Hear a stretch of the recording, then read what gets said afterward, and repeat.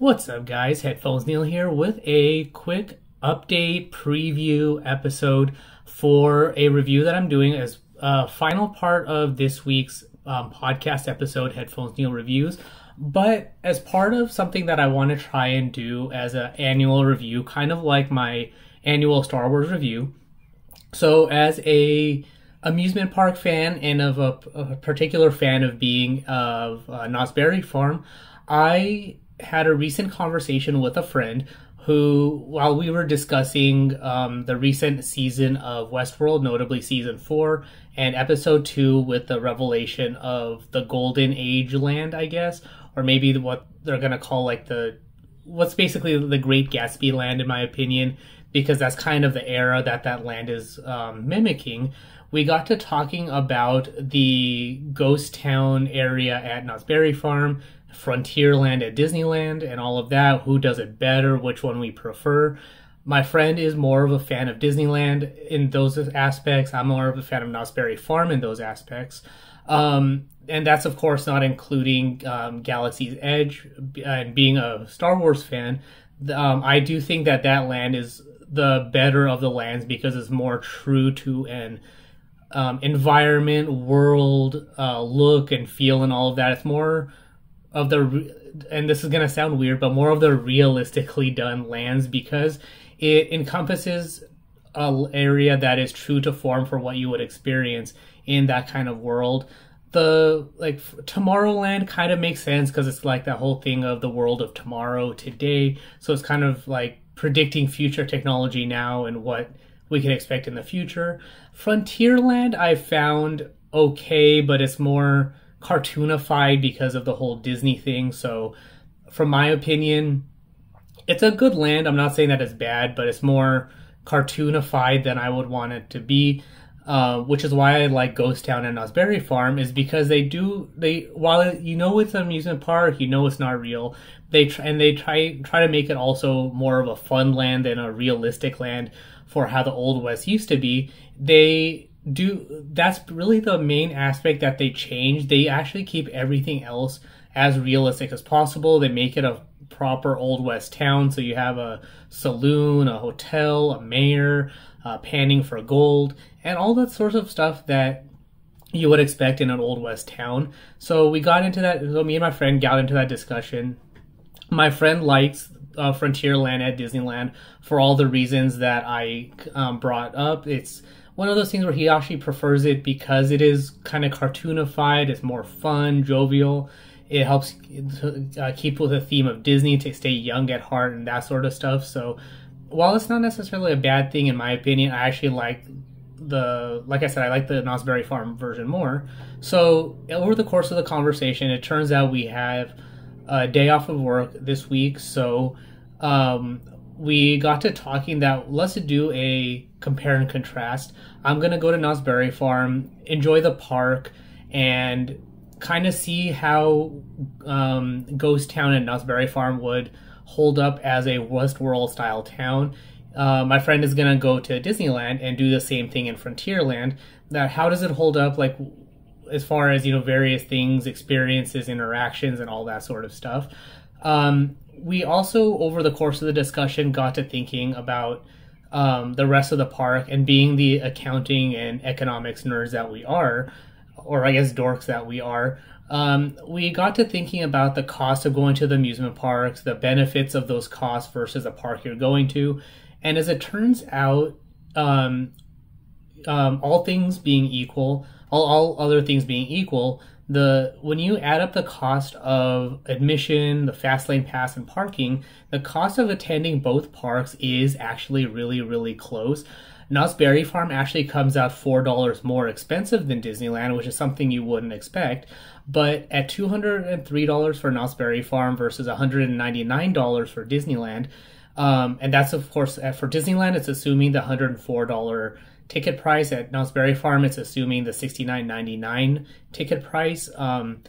The variations in pricing would adjust the $4 variance a little bit. So on certain days, Disneyland would be more. On certain days, Knott's Berry Farm would be more.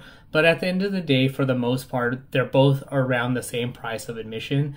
We both agreed that assuming that there were equal crowds at both parks or no crowds at both parks, so let's assume that you're going on a totally random day, it's not busy at all, you don't have to wait in line, then Disneyland is actually the better value park at rounding to $200 because you get a much bigger park, you get a lot more stuff to visit and see, a lot more things to do versus Knott's Berry Farm.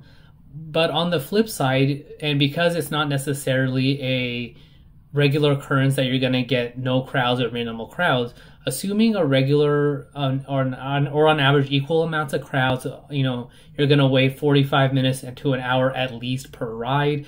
You're going to wait in line for food and stuff. That's where the value of Knott's Berry Farm shines because it is a smaller park. It's easier to get around to the various areas and things like that. They have fewer rides, but also they have a lot of smaller attractions to visit as well. It's easier to get through the park on a single day than it would be at Disneyland. And that's, of course, assuming, all the rides are working without issue. You're not waiting 2 hours in line, for Ghost Rider and Accelerator and Hang Time and all that, because now you're spending all day just waiting in lines for a few rides. But, assuming you're waiting an hour or so per ride, to get into all the big rides, you're still spending a good half of the day to ride those rides. But it is easier to get through all of those rides, or at least the major rides that you would want to get through. So you would have to weigh some benefits of going on various rides. So, the log ride versus the Calico, or whatever the Bigfoot Rapids rename was, the Calico water ride, whatever they renamed that raft ride to. So if you wanted to go on a water ride, you would have to probably make a decision between the two because the wait times for both would be long. You can go on Ghost Rider, and the line for Pony Express, if my memory serves, is actually pretty short. So that's actually one of the easier rides to get to. But on the flip side, the line for rides like Jaguar can be pretty long, but the ride is also longer. So that wait is kind of the harder one. But it is actually a little bit easier if the AC is on in the queue because that line is actually indoors, so you're not standing out in the sun. On the flip side, the Accelerator line is long, but it's also a fast ride. So the line queue can be daunting because if you're waiting 2 hours in line for a ride that lasts about 30 seconds to a minute, that is kind of hard on your mind to get your mind around. But it is a quick ride, so the line, I suspect, should move pretty quickly. But all that being said, Knott's Berry Farm shines in those areas because there are fewer rides. It's easier to get around the park, so you don't have to worry about, on the flip side for me in Disneyland, getting from Space Mountain to Splash Mountain is a very long walk. So you are also spending a lot of time walking around the park to get to areas like the Matterhorn ride, to Galaxy's Edge, which is at the back of the park, versus to get around the train around the park, you have to go to the front of the park. So for me, Knott's Berry Farm in those aspects is a better value. So what my friend and I decided to do is I'm going to go to Knott's Berry Farm and ride the rides, check out the various areas and things like that, see how Ghost Town holds up as a Westworld style town, see how the Roaring Twenties holds up as a area to compare against Westworld's new town. My friend is going to do the same thing, so he's going to spend time at Frontierland, see how that holds up, spend time at the... it's kind of a mix at Disneyland as far as the entry to the park, because that's the main area that's kind of like the Roaring Twenties and old style, like Americana. The New Orleans area, or New Orleans Square, which is also kind of like that period or era. So, but luckily all of that stuff is in the same area of the park. He is gonna, and then of course we're also gonna spend time in the rest of the park. From my understanding, at Knott's Berry Farm, certain areas of Fiesta Village are shut down for renovation through 2023. Montezuma's Revenge is down or closed for renovations and upgrades. But for the most, far as I know, the rides like Hang Time are running. Accelerator, I think they just finished its repaint and all that, so we'll see about riding that. But as far as I know, that ride is open. Same thing with Ghost Rider's open, Pony Express. So for the most part, the park is open.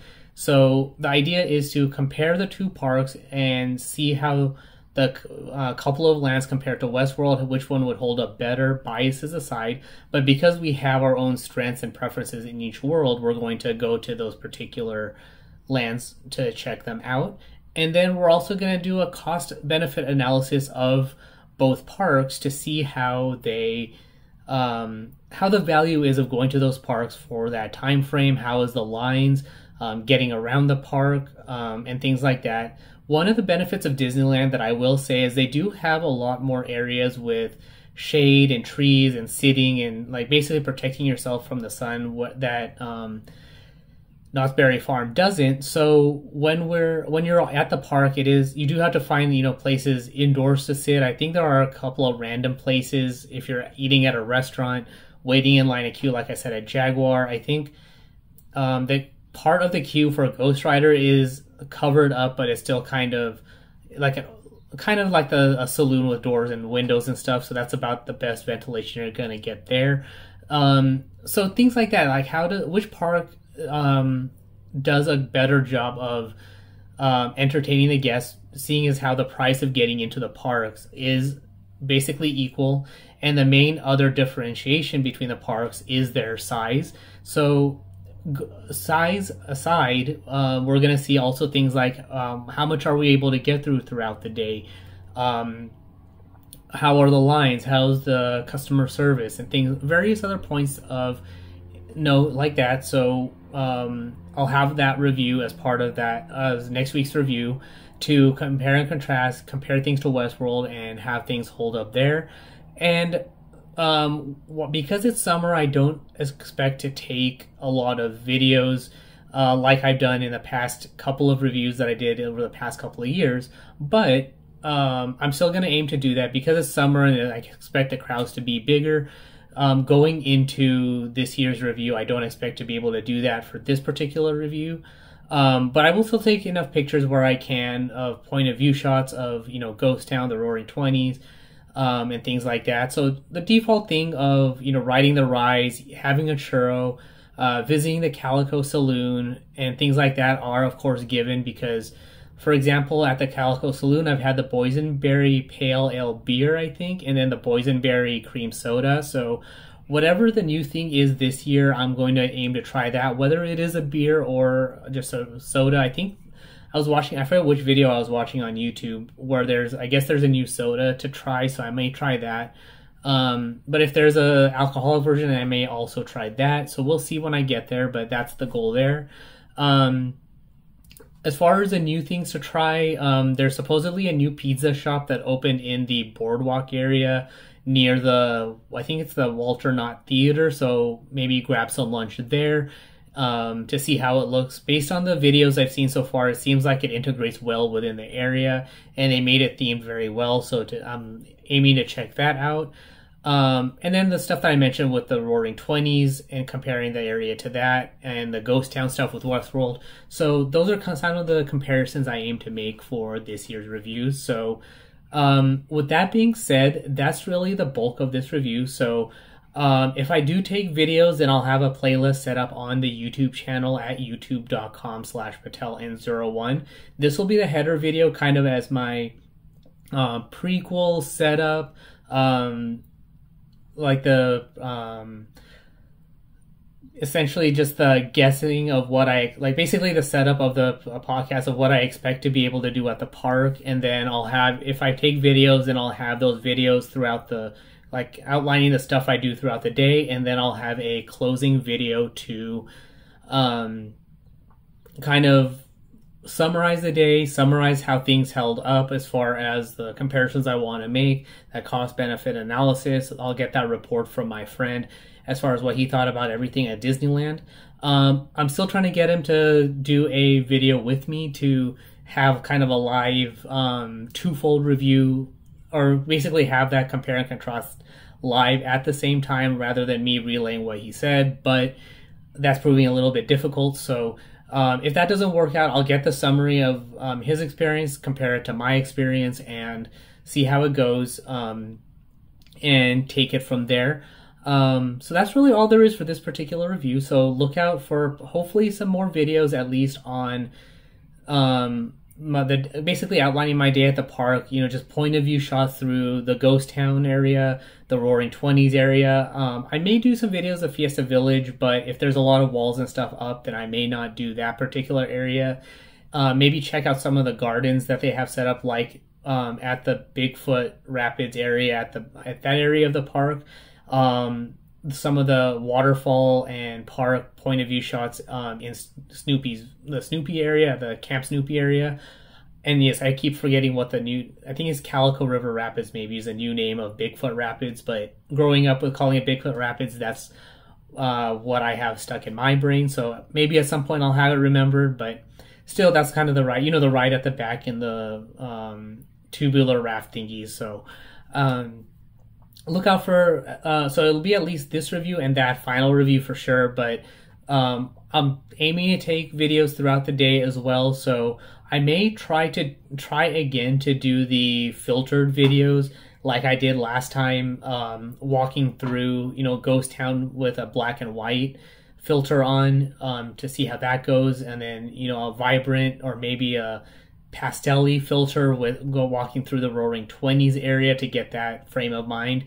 I know last time when I did that last year, all of the videos were recorded from my smartphone, but this was prior to an update to fix the heating issues or overheating issues while using the camera and all of that, and the basically operating system environment. So recording a video for a couple of minutes or even a minute to 5 minutes would make the phone really hot, which I don't know why it was doing that, but it was a known problem since then. As far as I know, they fixed that issue. So I should be able to take, those videos with those filters through the park. I think the videos cut out after like 3 or 4 minutes because the phone was getting so hot. So obviously the camera or the phone has an auto shut off thing as far as closing the camera and stopping the video recording when the phone gets too hot. So the idea is to do a similar thing this year, walk through the park or walk through each land. So do Ghost Town in black and white.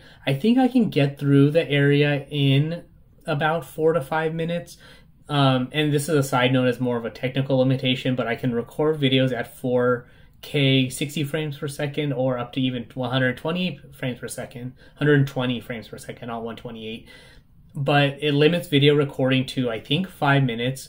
But testing it a couple of months ago, I think they've changed that so it expands it based on the capacity of how the phone is recording. So if you store it in like the high efficiency format, then it can do longer videos. So I'm probably going to do that. So it might actually just be a file size limit rather than a system's limitation. So I'm going to give that a shot, see how that all holds up, and assuming that the phone does not overheat every time or start overheating every time I try to record a video, then I'll rearrange how I do things when I get there. But that's the plan, just as a side thing, to try that again to see if it works a little bit better. I'll actually check the weather right now, see how it's going to be for the upcoming few days. But essentially, that's the plan. I think it's going to be another warm week, so that's going to be the hard part about it. So looking at it right now, it looks like the high is going to be 82, low of 63, partly cloudy. So that actually might help a little bit. I think last time it was, I want to say it was in the high 80s to maybe low 90s, and it was definitely sunny, so it was actually really, really hot. So that's, of course, assuming that the clouds stay for the bulk of the day. I actually was going to check the hourly forecast, but I'll also check the hourly forecast on the day to see how it goes. But essentially, if it's cloudy and 80, it should be okay. It'll still be a warm day, but I want to try and take those videos again for a more seamless walkthrough of each park, to get those videos and have a single video for Ghost Town, a single video for the Roaring Twenties and the Boardwalk, maybe a quick video in the various gardens and things like that, just to have those videos, like individual videos that are seamless without breaking it up into multiple parts.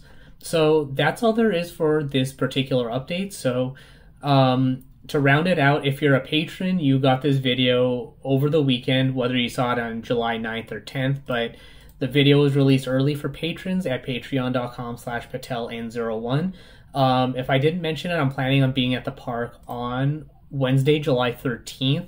So if you're in the park on that day, then definitely look out for me. I'll most likely be walking around with a black backpack with orange accents. So if you want to hang out, say hi, then definitely stop me and we can ride the rides, hang out, do whatever, and talk about this and that or whatever you want while we're there. And if you want to subscribe to the podcast, of course, the website is headphonesneil.reviews.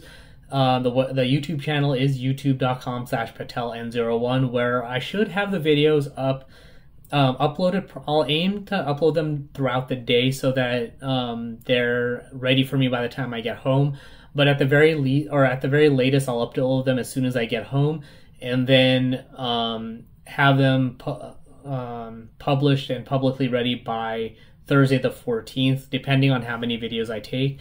And then I'll have the review available for everybody at the same time on the 14th, on July 14th, so that you guys can get my review of how the day went, and my review for all the stuff that I covered in this video, and what I was able to finish, what I was not able to finish, and all of that stuff. So like I said, this video is available for patrons and at patreon.com/PatelN01. And if you are a patron as well, you would have gotten the early preview of this information at the end of the podcast for week ending July 8th, 2022. So by subscribing, you get benefits like that.